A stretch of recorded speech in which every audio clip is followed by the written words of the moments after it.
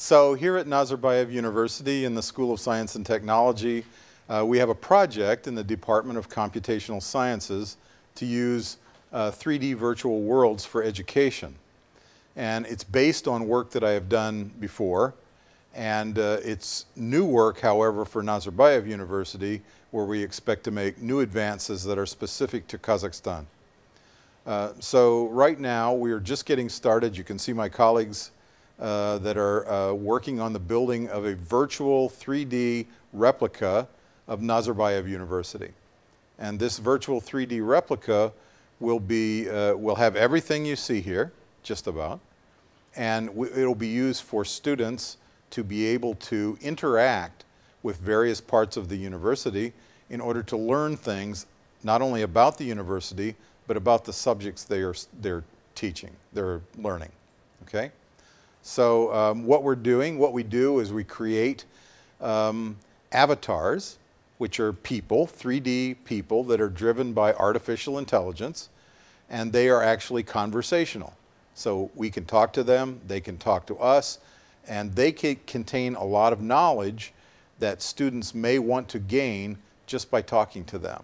And they use our technology to create these avatars and these 3D virtual worlds in order to create this environment that's controllable, where we can control the experience that a student has in learning computer science, for example.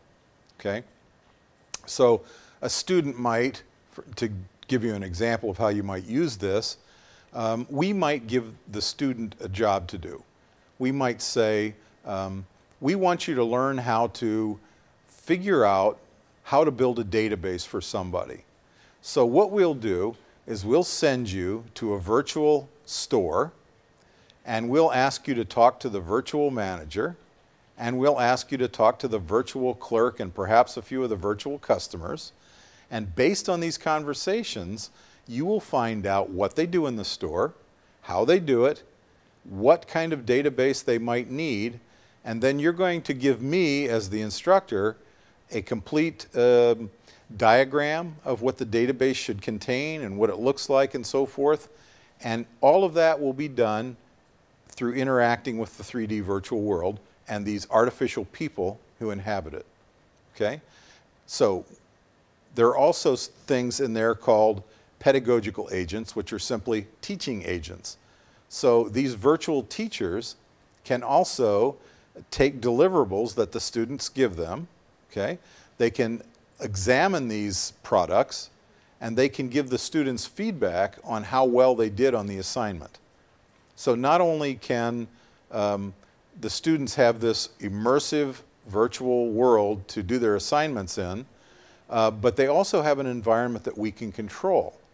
So if we send them to some small grocery store outside of the university, we have no idea what kind of an experience they're going to have, okay?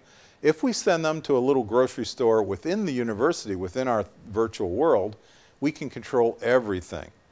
We can make the clients not know enough. We can make the clients know the wrong things. And all of these kinds of things that the students would encounter are the things that they will encounter when they're out in the real world with jobs doing this for a living. So we can give them lots of practice in doing lots of different kinds of things in computer science within the virtual world, so that when they get into the real world, they'll be much better equipped